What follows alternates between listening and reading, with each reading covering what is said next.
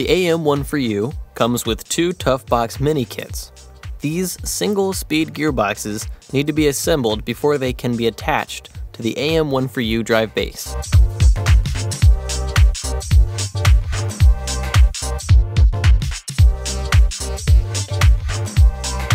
For step 1, we need to press two R6ZZ bearings into the center holes of the Toughbox Mini housing.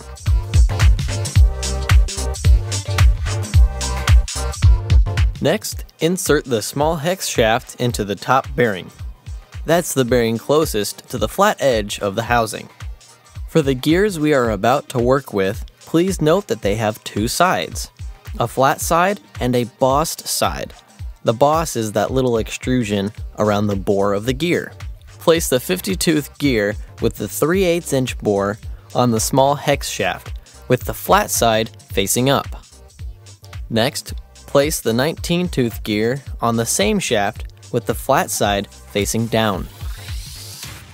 For step 5, tap the 1/2 inch E-clip into the groove of the Toughbox Mini hex output shaft. This can be done using a hammer.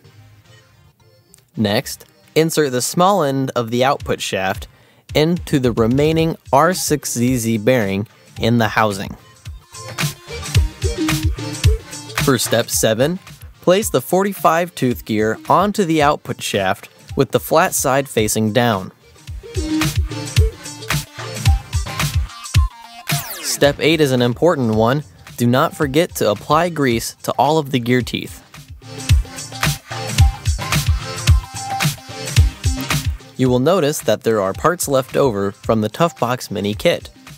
These parts will be used as you assemble the Toughbox Mini into the AM14U drive base.